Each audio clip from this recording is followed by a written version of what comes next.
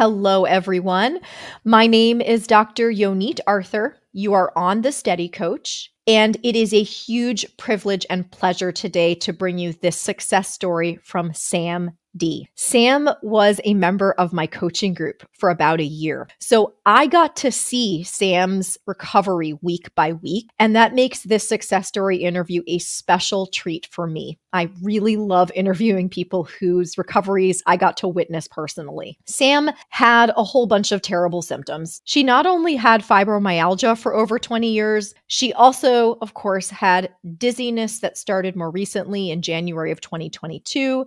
And her primary symptoms were visual, including visual instability, waviness, and visual snow. She also had balance issues, general dizziness, and at her worst, she was really having a hard time getting out of bed. Sam describes here in this interview her process of recovery, how the coaching group played into that, what work she had to do on her own, and what her life looks like today. I think you'll get a lot of reassurance and ideas from this interview. And as always, if you enjoy it, I'd love to hear from you. Questions and comments, please drop them below. If you're watching this on YouTube, please subscribe to my channel. Please like the video. If you're listening to this as a podcast, please follow the podcast. You can also hop over to YouTube, leave a question or comment. All of these things help me reach more people. Please enjoy this conversation with Sam. Sam, I am so excited to see you. We just greeted each other 30 seconds ago, but I'm greeting you again. This is so exciting. I'm so happy.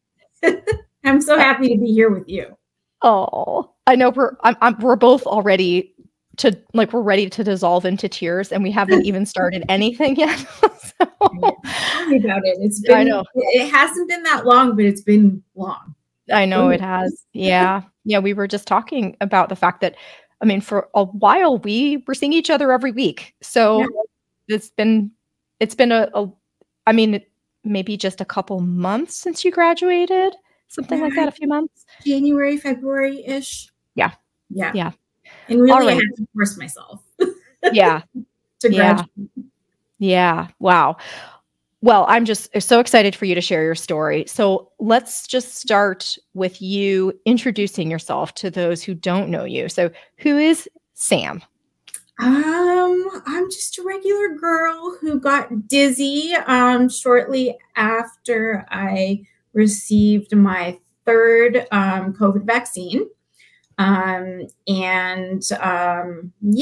that's how what led me to connect with Dr. Yo, or at least to connect with her videos online. I think that was the very early days of the counseling group.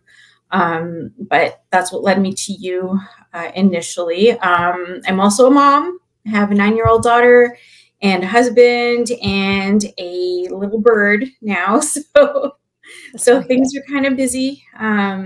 Is the bird going to make a cameo? He can. I had to boot him because he could be loud, and I didn't understood. interrupt him. So he comes in for chomps. Yes. Yeah. They as they do. They're very demanding pets. They're not just like. I was thinking about that because not too long ago I was very hesitant to take on any additional responsibilities because I just felt overwhelmed with managing my own stuff. But in bringing this little bird home, they're like the most high maintenance creatures in the world. Like, I don't think I could have chosen, anything more work creating, because he creates a lot of work. Yeah, he does. Yeah, he does. I feel like there's an allegory in there somewhere that we'll get to later in this conversation about getting to the point where you feel like you could take something like that on. Okay, so let's start at the beginning then. So everything started after you got that third dose. And when was that? That was January 2022.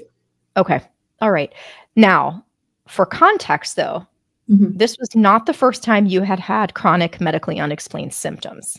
No. So prior to the dizziness kicking off, and it didn't really, or maybe I didn't notice it. It wasn't the primary symptom after the COVID shot that really got me. That was tinnitus. But I think over in the weeks following, it really picked up. But back to my previous issues, I'd been diagnosed with fibromyalgia in my not really in my early 20s. I knew something was wrong for a really long time. And it took like almost a decade for somebody to say that word and tell me what it meant. And basically, you know, I realized that it was, you know, they're basically telling me, we don't know what's wrong with you. We don't know how to help you. You know, you're not going to die, but you're not going to be, you know, not in pain. Right. Okay. So would you mind just sharing again for context? Because I know other folks have asked in my comment section, do you see people with other, you know, medically unexplained chronic symptoms? So what kinds of symptoms did you have? So even prior to the dizziness and the tinnitus or tinnitus, what did you experience? So just like, it was really like a merry-go-round of symptoms all the time. The fibromyalgia kind of like, that was just, my body would hurt all the time, mostly my back and my neck, but it could be other places. And it would seem that random things would set it off. It never really made sense in terms of like an injury or, you know, like I could just, you know, wake up and like a new spot would be hurting.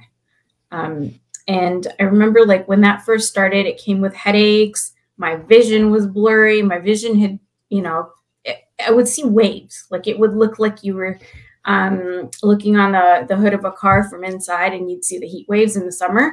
So that's what my vision looked like for a long time. And because it was called fibromyalgia at that time, I thought, you know, it was all related. I wasn't terrified.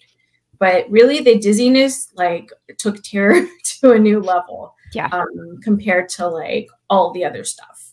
You know, so, and again, headaches, migraines, I would get the auras. You know, times I would be driving home from school, I'd have to pull over and just like, you know, be safe and let the headache run its course until I could, you know, get back on the road. So it was really like, you know, you name it, I probably had it, experienced it. Symptoms. So, and no solution was really offered for you. No, I mean, I was sent to physiotherapy. I did that for a long time. Eventually I let that go because it wasn't doing me any good. And in fact, I would perceive that I was injuring myself more from doing it. So I stopped. And then I just got into like, I would stretch every day, like, and it wasn't, I think, a healthy thing. I thought like, if I missed a day of stretching, like everything's going to go to hell. Like it was, you know what I mean? So I would do it with like a fear was really the driving force behind like everything, was just not to make it worse. Yeah. Wow. So it sounds like you weren't a stranger to chronic symptoms. I know the dizziness took it to a totally different level after January of 2022, but it also sounds like you were just kind of able to tolerate it and live with it. Would that be an accurate statement? Yeah. Okay. I had like, just really fine-tuned my life around how I felt, and like everything was just to manage how I felt and get through the day. Wow. For so long, for like over a decade. Oh, probably over half my life. So I started feeling that right after I graduated from university. So I must have been like 22, 23-ish. Was, you know, new to the workforce. I was very stressed out, and then the headache started. And then it felt like it was just like moving down my body, and then it was just there all the time. And I tried everything. Like I went to many doctors. I had all kinds of scans. I would do acupuncture, like whatever therapy was out there that I thought might help, I did it. I was on all kinds of medications, anti-inflammatories, painkillers, you name it. But nothing helped. It might knock me out, might make me sleep. Right. which was kind of a relief, but I really couldn't function on those medications. So, Yeah. Wow. So, I mean, do you think it's accurate then to say this backdrop is really important context for what yeah, happened? it is. I mean, having the perspective that I have now, knowing, where all of my issues actually stem from, it makes sense. Mm-hmm. Okay. Well, I spent like 20 years of my life confused. I'm like, well, why is this happening to me? Why is this thing, moving from over here to down there so it makes sense now. Yeah. Okay. Thank you for being willing to share. So I think that I agree with you. I think that's just very important background information because it makes everything else make even more sense. So, all right. So if it's okay, can we dig into how the symptoms showed up and what kinds of symptoms you ended up with? So you started with the ringing in the ears or the sounds in your ears, and then it progressed to dizziness. So what kinds Yeah. of dizziness are we talking about? So at first, I don't even know that I would call it dizzy. Like I was struggling. It wasn't spinning, but it was like unbalanced. And I remember, so my ears, the sound, like I almost could see noise coming out of my ears. It was so loud. It was like a tire going off in both ears, like nonstop for a few weeks, if not, a month or two, until it started calming down, but it was still pretty loud. Like I just could not pay attention to it. And then I would notice I would be walking down the hall in my house and I'd, be falling towards one side or the other. So that's what I would mean by like the not having balance. And then, as things progressed, the ears got better. But the balance, and I had a lot of visual symptoms. So, I guess the best way I can describe what that looked like is like snow on a TV screen.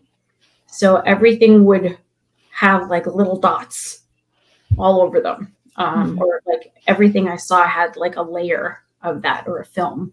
And it was really distressing, like to suddenly have that. And I honestly, I was like, I think I'm dying. Like there's so many things going on with me now. Like I thought I was poisoned, like there was some sort of like toxic thing happening in my body as a result of getting that last COVID shot. And, I guess looking back on it now, it makes sense because most people, I guess, were really afraid of COVID. And, again, the fear drives everything. At least it did for me. So, again, not knowing what was in those shots and thinking, they really cranked this and got it out quickly. Like, is this stuff really safe or not, or whatever. So I had that all in the back of my mind while all this was happening. Like all the symptoms were just at their peak. Got it. Yeah. So the fear factor just it fed itself, right? It just kept amping up. Yeah. Okay. Yeah. I'm sorry you went through that. And again, I think it makes sense. I have, I am not the right person to ask about, vaccinations, but when the immune system has a response in general, people have symptoms. It's normal to have symptoms. Now, obviously what you experienced and what many people experience is not normal, but it sounds like you see that there was also more going on than just that. There was a lot of fear and there was a lot of backdrop that was also potentially contributing. Yeah. And it's funny, now I look back and I thought we were doing so well, like my family and, myself. And during that time, I was like, oh, everybody's healthy. Everybody's at home. Everybody, still has a job. We're able to take care of ours. And, you're watching the news on TV and the whole world is going to, what. Yeah. So I felt like we're doing okay. We're hanging in. And then You know, now I can really see that my emotional state was like not okay. Really not okay. Yeah. Well, that makes sense considering I think all of us were on that same level at that Mhm. time. Okay. So tell me from there. So these symptoms start coming on. You start to think there's something horribly wrong. You have this visual snow. You Mhm. start to feel really off balance. The tinnitus happens. It starts to get better. Do you call your doctor? What do you So do? actually, you know what, I skipped a little bit. So what happened was, so the tinnitus started. That went on for a few days, and I was, you know, just like waiting like anything else. I'm like, okay, this will settle down in a couple of days.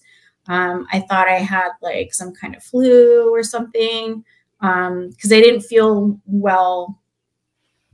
In addition to that, like I felt sick. Mhm. Um, so, and then I guess 2 or 3 days after that had started, um, and while that was happening, you know, I had to keep messaging my boss. I'm like feeling really sick. I can't work. I have to like lie. And my boss was, my company was just like so great throughout the whole thing. But I remember, you know, I was like, okay, I'll just log back in tomorrow. I'm just gonna like take this afternoon off. And then one of those 2 or 3 days after it started, in the evening, I just like had the worst headache, and it just kept ramping up and up and up. And I was sitting on the couch and I was like almost crying. And my husband's like, I have to take you to the emerge. I'm like, no, I don't want, you know, what are they gonna do for me there? It's a headache. And he's like, you have to go. Look at you. You can't, you know, you're paralyzed. You can't do anything. And my head, I felt like my head was just like, there were waves of pain going across my head. I never felt anything like that before. So I was terrified. And again, thinking that I was like poisoned or like just something chemically was like really bad in Really my wrong. body. Mhm. Yeah. So we went, you know, they did a bunch of tests. They gave me I forget what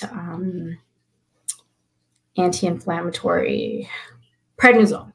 They prescribed prednisone and sent me home. And that just kicked everything off to like a whole new level of terror. Like, I don't know what, it just, I reacted very badly to that drug. Um, Everything I felt seemed more heightened. It was almost like I was on drugs, not like, you know, a narcotic or something, marijuana or whatever. Mhm. And like, I would just, every sound, every like noise in the house would just be like, it was like so loud. Everything was just more intense and scary. And it went on for about 2 weeks. I stopped taking the medication like 2 or 3 days into it, and I wasn't supposed to. But I was like, I'm losing my mind, and I'm terrified. I can't like just sit in bed like this. Like, please make it stop. So I stopped, but it felt like it took about 2 weeks for things to like level off to just like the status quo ear ringing and dizziness from all of that like heightened stuff.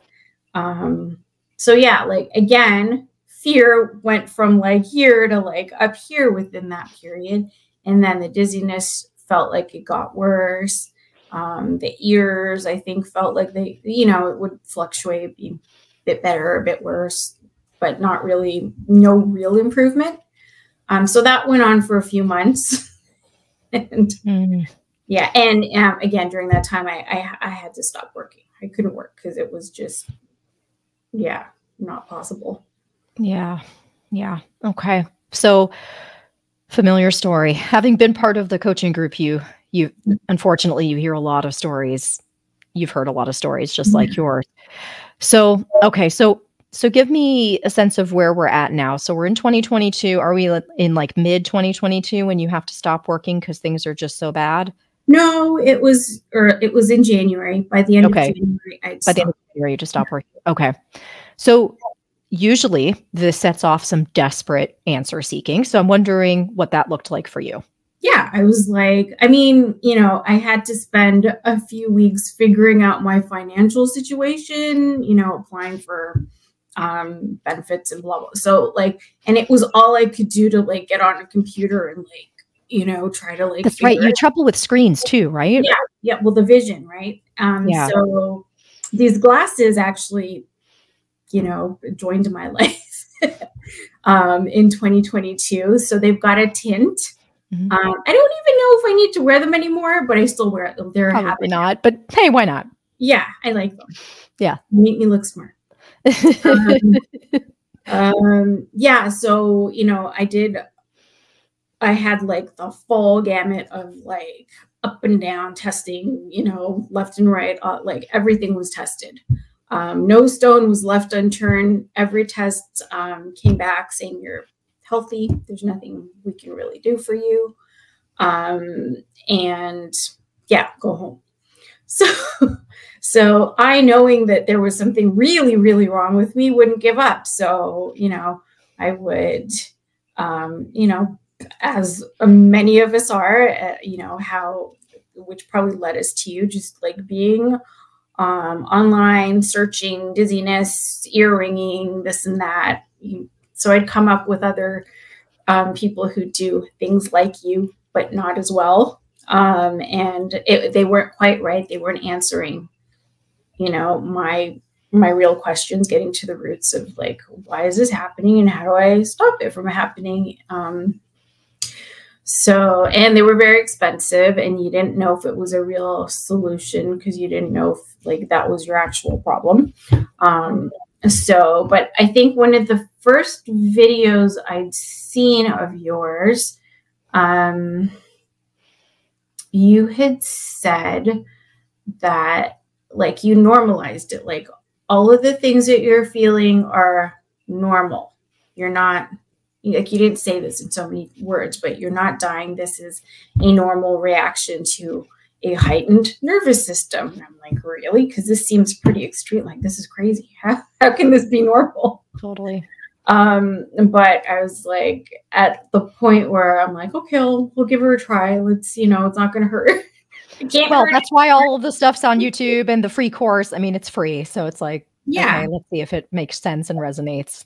Yeah. And back to the visual symptoms. So in that first video, you had talked about visual symptoms, and nobody had ever even, that was like the thing everyone dismissed. You're fine. Because I'd had my eyes tested like up the wazoo also, and my vision was perfect. And, but I'm like, what's that weird stuff I'm seeing? And you talked about it and said that it's actually really common. And I cried because I think the visual symptoms for us dizzy people is that symptom that like never leaves you. Like you open your eyes and it's there. You can't escape it. It's not something you can lie down and it'll like, dissipate or whatever. Like it's with you 24/7 as long as you're awake. So that, that was the thing that bothered me the most. And of course, like I had the bouncing, I would walk and I'd feel like I was like flying in the air, and it's so disturbing, and very difficult to explain to people who are not experiencing it or haven't. I just felt like everybody was, my family, as much as they cared and helped me, they really did. Like everyone, tried to help, but as we know, sometimes people trying to help is the worst thing because you're like, just leave me alone. You're not helping. And, yeah, it makes you put more pressure on yourself too, sometimes as a mom. And yeah, like you judge yourself really hard. Mm-hmm. I do. And I think that's a characteristic of us dizzy people. We judge ourselves really hard and we're unforgiving, and we don't know that we're doing that. We don't know that it's an issue that we do that. So yeah, like when you started talking about feelings and emotions, I'm like, what the hell is she talking about? Why is she talking about feelings? Dizziness. Problems, my eyes. Yeah. My eyes, my ears, not emotions. Yeah. So it makes me wonder, and you probably have a different perspective on this now, but how much do you think your prior experiences with medically unexplained symptoms played a role in how this went. Yeah. I mean, I was a hypochondriac. Like anything that happened, I would be like, oh my God, I'm dying. It's going to get worse. Like my back's going to go out on me again, and I'm going to be laid up for like weeks, and I won't be able to take my daughter to her this, and this class. And, you know, family vacation's going to be like, it would just like escalate so quickly in my brain. And now looking back on it, I know that I did that like as a child, like, so it's a long-standing pattern. It was one of those. Yeah. But you know, I didn't know that was a problem. Nobody, you know, my caretakers, my parents didn't know that was a problem that should be addressed. So, you know, it just kind of was what it was, and ended up where it did for, you know, for very important reasons. Yeah, makes sense. Okay. Thank you for that. So, okay. So it sounds like things just escalated. They got worse. You're out of work. You start desperately searching. You start going to a bazillion doctors. And at some point you find my videos. And where are we at in 2022 when you find my videos? I think I found your videos in probably late summer, either end of August or sometime in September. Yeah. So of course I just like started watching them all. I'm like, wow, like this kind of makes sense. It doesn't, like, I don't know about the feelings, but all the other stuff she's seeing, you know, like makes sense. This, you know, this is what's happening. And then shortly after that, you put out word that you were going to start the groups. And I was on it. I was like, and again, I was afraid. I'm like, if I actually reach out and connect and start participating, then that means this is what I have. And that's really bad. So again, why is that bad? Yeah. Just because it's terrifying. Again, you know, like you're a dizzy person, and I don't, you know, seen online that people had this for years and years and years. And it, you know, I knew how debilitating it was, but, you know, I hadn't been experiencing it for that long. That must have been so hard. Because on one, you know, and I'd never really thought about that, Sam, but I think for some people finding like the name for it is so comforting, because they're like, oh, okay, there's a name for this thing. I'm not making this up. But for other people, yeah, if you Google it, I actually just made a video about this yesterday, criticizing the way that this is portrayed online. But if you Google it, of course, the medical establishment gives people just utter nonsense that's not evidence-based, but says terrible things and has terrible prognoses for people. So yeah, giving it that one of those names actually can be scary. It can be like, I don't accept that I have this thing. Yeah. Yeah. You're scared to know, and you're scared not to know. But like, honestly, it was such a relief to like have a name for it. Okay, so there was that. And it made all of the like seemingly random symptoms make sense, that they actually belonged to this condition. And I wasn't like poisoned and dying, and just like my body was like shutting down. And like that's what was going on in my mind, because, you know, without this explanation, it just didn't make sense. Yeah. Well, I mean, and in all honesty, you were feeling physically awful. Oh, so before we go on to the fun stuff, can you just give us a sense of what a day in the life was like when you were at your lowest point? Oh my gosh. It's hard. Like, I don't even want to like go back there, because I feel so removed from that now. But like at my lowest, you know, I would have to get my daughter. I would force myself in the mornings to get up a little bit early so that I could like get all the shaky, you know, like just get myself steady before my daughter got up. And it, you know, I had nausea. I was dizzy. My head hurt. My ears were still doing their thing. So it just felt like I was being attacked from like every which way. Every sense was like on fire. And I was so tired. It was like a level of exhaustion. Like I just didn't want to wake up. I was like, can I just like lie here all day? You know, this is as much peace as I can get in my life now. So, you know, I'd like to just lie here. And during that time, I was also getting frequent migraines.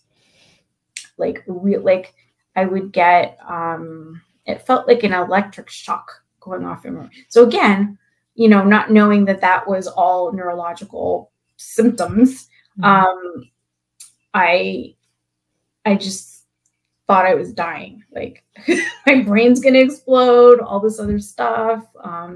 So, and, you know, I would have migraines like that daily, mostly at night. So like I approached evenings with like a level of fear, like you can't even imagine. You know, I would pace. I paced a lot during that. I would just like walk around my house pacing, and, you know, I felt like I had to do something. So if I was moving, at least that was something, other than lying down, even though lying down made me feel better, but I felt like I needed to like try to do something to fix this. That physical activity would be better than nothing. Yeah, so it basically everything in my life was, I had to force myself. There was no joy. There was like no nothing. Eating, I couldn't eat. I lost a lot of weight. I think I was down to about 106 pounds at one point. You know, and I'd been like, you know, between 120 and 130 before. So that's a good chunk of weight to lose for. Oh yeah, for a small, right, petite person. We're both petite people. All like, but it's healthier, I think. So yeah, I just felt like I was under attack. Like it was like PTSD from something I didn't even know that had happened to me. So that was life. And I just like every single thing that so I would pick my daughter up from school around 2:30. That's when her day ends. And I would spend the whole day, like, you know, worrying, what if I can't get out of the house to go pick her up? What's going to happen? So like my life would revolve around like the tasks that I had to do and just like being afraid of doing them. Wow. So yeah.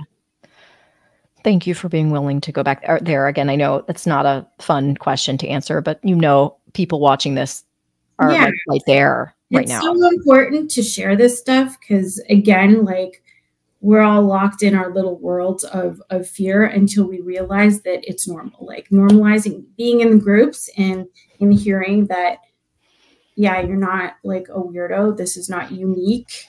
It's not fun. It's not super common to everybody, but to this condition, it's actually very common. Yeah. Yeah. What you're describing is like to a T, like what people experience. Yeah. Mm-hmm. Okay. So now we can move on to the more fun questions. So when did things really start to turn around and how?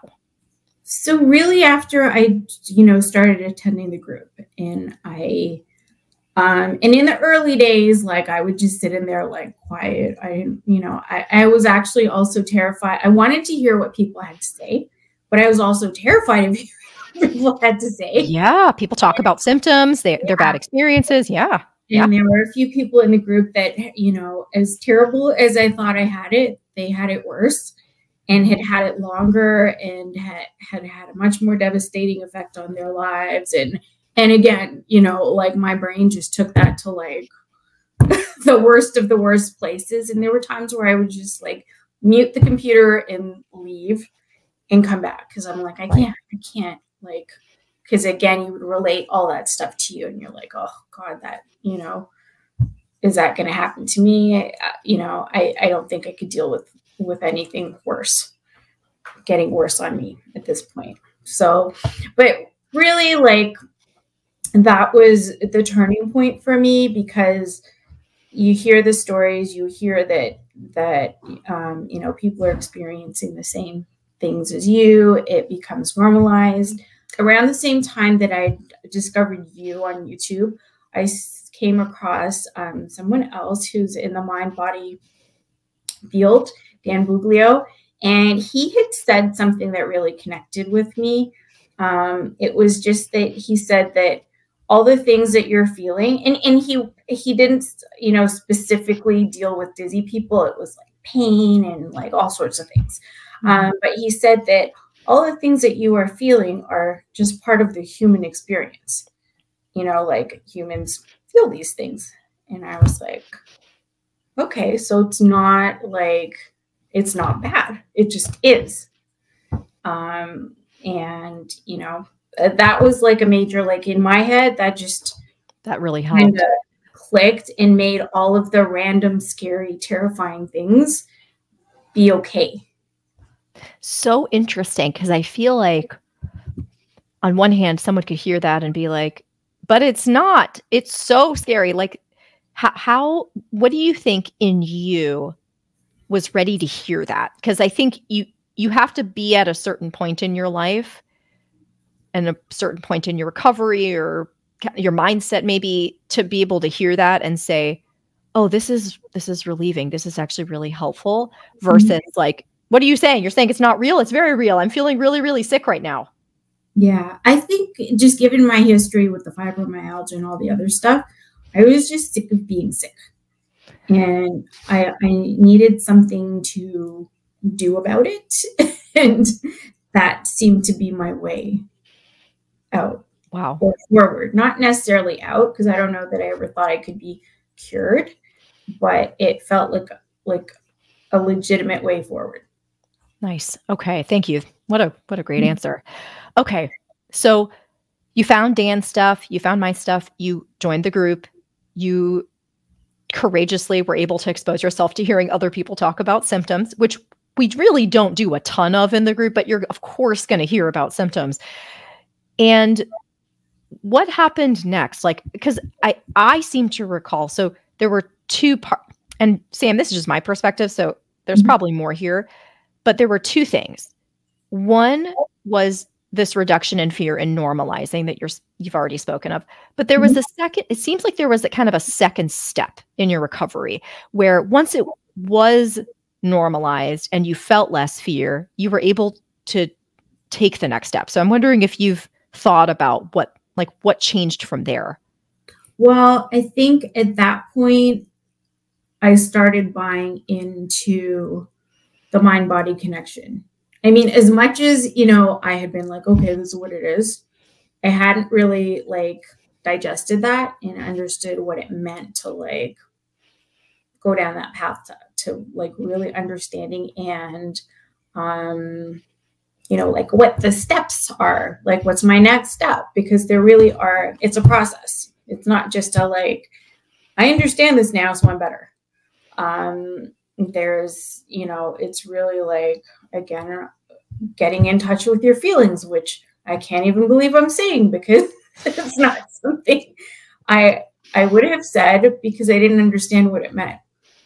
But I think that was like the beginning where even though I still didn't know what it meant, I knew that it was important and that I had to work on it. And I had to figure out like, what do I do? So what did you do? And again, I know that's a super known question, but see if you can tell us, because this is what people have so much trouble with, turning the theory into practice. So how did you turn the theory into practice with feeling your feelings or putting some of the other mind-body concepts into play? Yeah. So, I mean, I think you had like brought up the idea of journaling, which I hated. I'm like, I don't want to journal. I don't want to like beat a dead horse. Like, I know, like, I feel bad. I don't want to like write about it and think about it more. But I started making notes. So it wasn't necessarily like a structured thing, but I would like have a thought and I would write it down in terms of like, I feel like this. Why do I think I feel like that? And initially, like, it was a bunch of like nonsense. Like, you know, it's just like, just stuff, right? That comes through your mind and you're like, oh, I don't feel good. Maybe it's because of this. And I was trying to like make direct connections. I feel terrible. I feel worse today because, right? And, you know, it doesn't necessarily work. Like it kind of does, but it goes a lot deeper, right? Like, yes, something happened that triggered this, but it's not really that thing. It's the thing that happened like 6 years ago. that actually triggered you. But it's so deep that you can't see it. So, and that's really the crux of like what I learned is that, yes, I have all this nonsense that's going on right now. I don't understand. It seems like crazy. But I had bought into the mind body explanation. And so I was at that point really committed to figuring out like, what actually caused all this. And I, again, didn't know like where to start or what it meant, or like, I didn't have the language, and I probably still don't, but I just like, I'm more educated about what it means, where all this stuff comes from. Yeah. So sounds like a lot of it was really buying in and starting to see for yourself, oh, this stuff actually does happen for a reason. When I say this stuff, I don't mean for a reason on like a global level. What I mean is when I see flares or when I see symptoms come on at a particular time, this is my nervous system being reactive. And there's usually some reason why the nervous system is reactive in a particular way.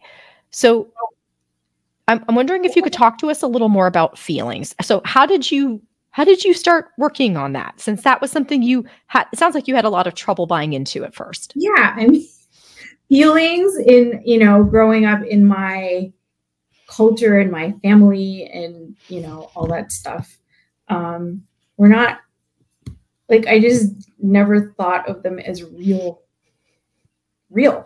right? They were just like, okay, so you feel that, fine, but let's like focus on the real issue, or the real important things. And so I didn't know how to value them, didn't know that they were valuable, didn't know like the impact that, disruption there could have, because I didn't believe. I was like, well, this is how I feel, but it doesn't matter. Yeah. So as you're speaking, you please correct me if I'm wrong, but it sounds like this is where the group may have played a big role, because even when you're not being directly coached, you're seeing other people have these emotional experiences. And as you know, Sam, people tend to have so much in common, and some of that's just by circumstance, like you're all going through similar things, but a lot of people have similar personality traits, similar like kind of go-getter attitudes. Again, I'm not trying to make grand generalizations, but a lot of you have stuff in common. And so when you see someone else who's really struggling with exactly the same things you're struggling with and who has some similar traits to you, talk about emotions and work through an emotional situation in a supported, regulated way, that it sounds like that would have some impact on you, even if you're not doing direct work on a specific issue that happened to you. Yeah. I mean, it was validation, right? It was having people listen and really get what I was saying, understand it, and genuinely be empathetic because they're living it too. But it was also, so I think it was just validating, because I could talk to anybody else in my life and they would feel bad for me. They would try to help me. They would, be there as much as they could for, but they didn't really get it. And they didn't have us. I don't know. It was just a community where like I felt like I belonged and they got me. Yeah. Got it. Yeah. And it's just validate, like listening with an ear that like you actually knew they understand what I'm saying. They don't think I'm crazy. Because literally everywhere else in my life, you felt like, you're insane, or you're just making this up, or, like, like I just, I think most of us, or a lot of us, eventually just turn inward and just don't talk about it and shove those feelings down even more, because, it's not that anyone would say anything in particular, but, you get the looks or the, oh God, she's talking about it again. Or, why can't you just get it? And again, I'm putting that, that voice on, you know, the people in my lives. They maybe not, maybe they didn't think that, but that's, you know, judging myself. And, you know, that's the mirror that I saw back at myself. Well, I noticed you're using past tense about that. So this is telling me something. And again, it's something I just know to be true because I've seen your process here. You've changed. You've changed. So I hesitate to say this because people don't want to hear that change is part of the recovery process. But frankly, you've all gone through something really difficult, traumatic even, and change, you're changing, whether you want to change or not. So I think change is part of the process of recovery, but it doesn't need to mean, oh, everything in my life is totally different and everything sucks, but rather there's a new, improved, like more resilient, stronger version of you on the other side. That's what I mean by it. So Sam, what did that change process look like for you? So you're getting all this validation, you understand this is mind body now, the central sensitization. You're starting to realize like, wow, my emotions might actually be valid. So what started to change for you? Everything really. So, you know, that was when the realization that, and somebody had said this to me, like a nutritionist that I had gone to during, you know, when I was going to like every doctor, I'm knocking on all the doors. And she said, there's a reason you're here right now. And, you know, I was like, I didn't understand, but that's exactly what she got at, that, you know, it's emotional. There are very specific, real reasons why you're here right now, things that led you to be here. And I was like, you know, at that point in time, my mindset was what the hell are you talking? Just help me. Like, give me something to fix this. And I think, part of the realization in the process was, as terrifying as it was realizing that really, you know, it was all in my hands. It was all up to me to fix myself. And, you know, because really we all just want the pill. We all just want the, you know, something, just like fix me now so I can get back to my life. But when I really started leaning into the fact that the solution was with me and not with a doctor somewhere that I hadn't found yet, that's really, you know, what kind of put me on the path. Yeah. So I understand that message can be really scary and make people feel helpless sometimes at first. But on the other hand, it can make people feel really empowered. And it sounds like you were at the point, maybe because you'd been through this for a long time, honestly, but prior to dizziness, you were ready to say, you know what, I find this empowering. It means that I can actually do this. No one's going to do it for me, but I can do this. Yep. Yeah. And I think another, like one of the things that I still do now, is, and this was like a technique that I think you know, works for me, is that when I feel something, you know, negative, or that, you know, something that scares me or whatever, I'm like, nice try, brain. You know, like I call it out. You know, like you call out somebody's BS. I call out my brain's like starting to go down that path, and that really nixes it from going any further, which, you know, I think works. And that may not have worked at first either. So, no, because I didn't know what I was even talking. Speaking to. But now, that's such a good point though, because I think people freak out because they're like, well, does this mean I'm never going to have any dizziness sensations ever again? And I'm like, no, because dizziness sensations are normal. I feel dizzy sometimes too, but my brain doesn't care. So the idea is you can learn a skill of kind of bringing that forward. Yep. And it sounds like you have that. So tell me what the recovery process looked like then. So you joined the group. It was toward the end of 2022 when you joined, like October of 2022. And you, like, how many months until you started feeling more functional? I would say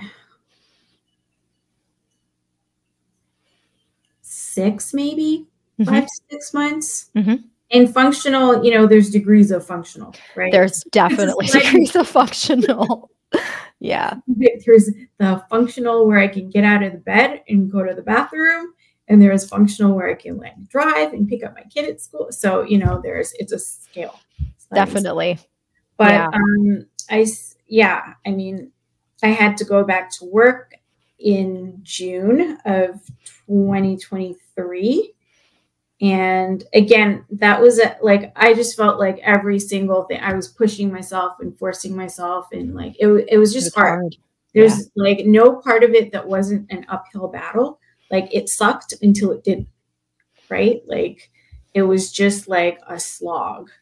But at the same time, I felt like there was something happening. Like there was some kind of momentum, some kind of change.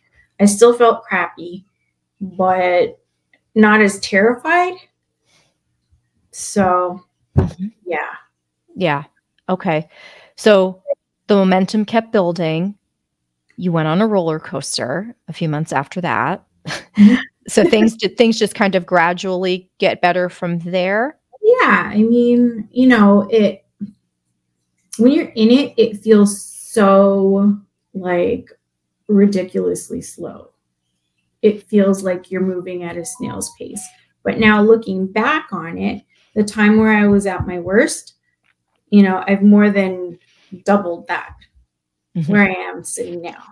So I've been in recovery more than twice as long as I was at my worst. So, and I don't even like saying I'm in recovery. I'm just like in life. I'm like, yes. Right. So, yes. Yeah, I don't even know what I was trying to say, but yeah, I love that. Whatever it was that you were trying to say, you said something amazing. So we're going to go with that.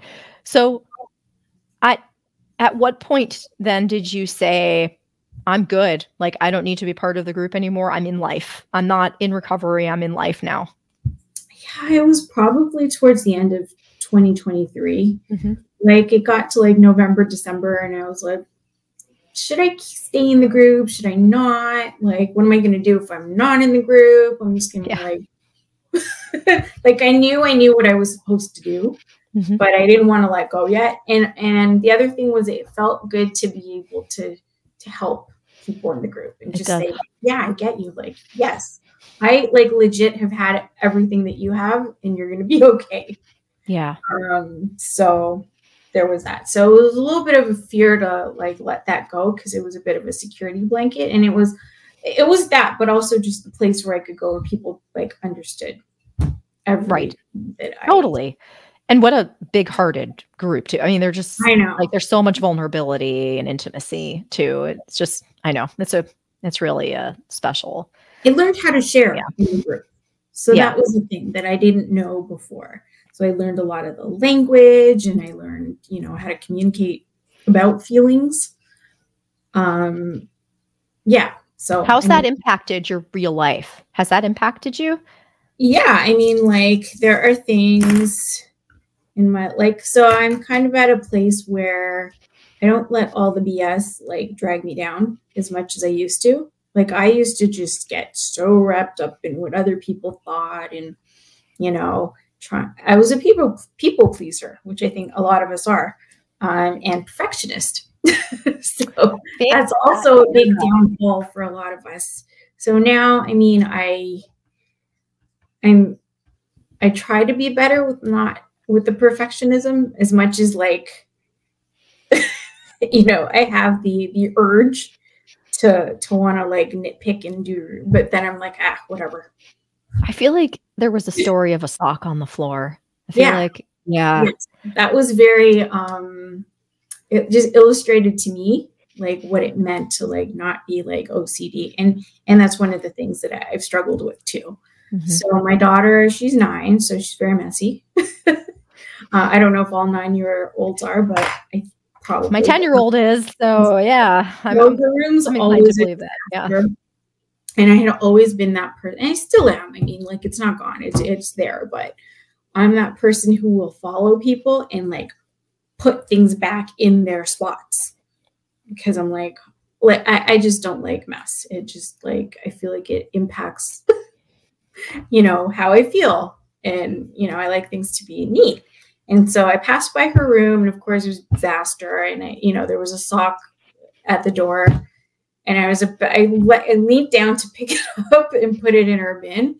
And then I was like, no, I'm not going to touch it. I will just close the door and go. And I Wow.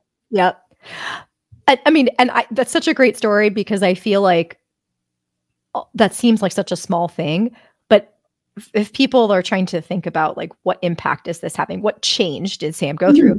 Just take that and amplify that times Yeah, 100. you multiply that by 1,000, and that's my day, is like running after all these things that are out of place and trying to and not doing that now. Yeah. And how much less stress you're under on the inside from that. Yeah. Yep. Yeah. Okay. So people are going to want to know then, how are you feeling physically? And I would love if you could also just relate to the fibromyalgia symptoms, because I know that there's been a change there as well. So I don't have fibromyalgia anymore. If I ever did, I don't know. But I don't have like the permeating like body pain that I used to have, like everywhere. And it was crippling. It was like no joke. Yeah. I mean, it pretty much stole like 20 years of my life, believing that that's how I had to live. And it's gone all of a sudden. So, and, of course it isn't all of a sudden. It's because I understand now where it came from, and I am like taking steps to do something about it. But really, again, it's on me to affect that change. It's not a pill. It's not a medication. It's not, chiropractic or whatever. So yeah, no fibromyalgia, but I do still have dizziness here and there. Yeah. But that's okay.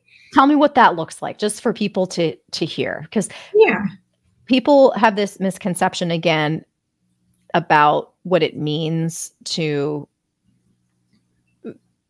have like normal sensation, like what it means to have dizziness. So maybe tell us kind of on an average day, what that looks like. Yeah. I mean, to call it dizziness seems extreme. It's just sensations, right? I'll just feel like if I look up too quickly or look down too quickly, or something's very bright, I'll like, have a moment where I'm like, oh, but it doesn't terrify me like it used to. And I'm like, okay, it's fine. Moving on. So really that's what it looks like. It's, how much does that impact your life? Not at all. I mean, sometimes I get back to the judging part of myself where I'm like, oh, I shouldn't be feeling that. And that's not, and then I'm like, nope, it's normal. Moving on. Right. Like it's so easy to just like send yourself down that path of totally. Yeah. But yeah, I really, that technique of just saying, nice try, brain, it really does work. Wow. Yeah. I'm going to ask kind of a controversial question now. So what I'm curious to hear is, so one of the things that people in the medical community like to say is that PPPD can only be managed long-term. And I take so much issue with people saying this. So I'm curious to hear if the recovery that you've experienced is something you would call managing your condition. No, because my life is actually better than it was before I got dizzy. I don't have the pain. I understand where those symptoms come from. I'm not thinking about them all the time and managing them. Like I'm not babysitting those symptoms at all. And they're not holding you back, and they're moments in time. It sounds like if they happen, they're moments in time. Yeah, exactly. That's an accurate description. They're literally moments, and then they're gone. Right. And again, like I think understanding that we're human and we're gonna have bad days, and that it's okay and normal and human, it is critical. Yes, I agree with you. And I also tell people during recovery, there's a recalibration process of like toward what normal is. So people who've never experienced chronic symptoms, just kind of take for granted that they have weird sensations that their brains don't care about. So when I get up too quickly, every time I feel dizzy, but I don't, again, my brain doesn't attach meaning to that. So it doesn't register. I don't remember it. But if I think about it, how many times did I feel dizzy today? Or how many times did I feel pain today? It actually happens quite a bit. I mean, this happens to everyone, but our brains just, when you've never had a chronic symptom before, your brain doesn't attach meaning to it. You let it go. You let it go. So I kind of wonder for people who are in this point or at this point that you're at, if there's still a continual recalibration process over time where the brain slowly kind of just even lets go of the meaning behind anything that's still happening. And it truly is something your brain doesn't even notice anymore. I think so. But again, I think it's okay if it's not. Like where I am right now, like if I feel things for the rest of my life that are like fleeting, it's okay. Right. Right. And yeah, it's being okay with that. And again, having a tool that when those things come up and you're like, hey, what is that? You know, your brain's like, oh my God, what is that? And you have you have a response. Yeah. Yeah. It's constructive, right? Yeah. That shuts it down immediately. Yeah.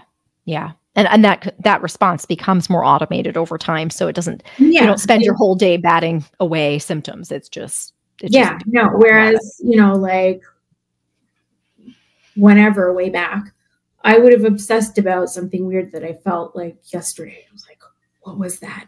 Does that mean something? Is it like, do I have brain cancer? You know, like that's where my mind would go, like to the absolute worst place it possibly could. And yeah.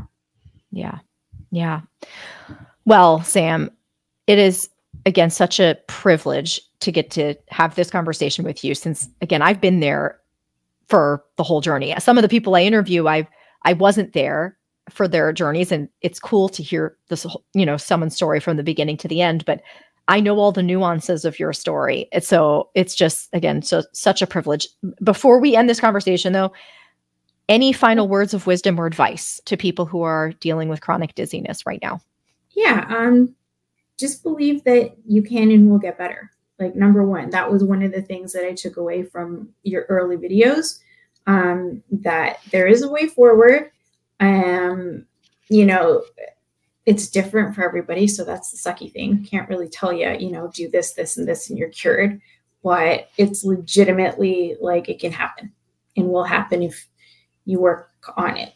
And that unfortunately probably looks different for everybody, but you can figure it out. Yeah. And I say that with confidence, like, because I didn't believe it either. Yeah. And I mean, again, the dizziness for you was, I wouldn't say brief. I mean, we're talking over, I mean, like about 2 years, but the fibromyalgia was decades. So, I mean, and again, in my experience, those things are part of the same syndrome, central sensitization or mind-body syndrome. So yeah. Well, Sam, again, thank you so much for taking the time and agreeing to do this. I am sorry we didn't have a bird cameo, but I understand. Yeah. He's out terrorizing. Well, that's his job in life, to go out terrorize other people. I'm calling him a person, I guess. Anyway, thank you again so much. And thanks to all of you for joining us. Of course, if you found this conversation helpful, we would love to hear from you. You can leave questions or comments below if you're on YouTube, or if you're listening to this as a podcast, head on over to YouTube, leave some comments. I love hearing your thoughts on what we're doing here. And you can also subscribe, like, share this video or this podcast. These things all help me reach more people. So thank you so much, everyone. We'll see you next time. Bye. Bye, everyone.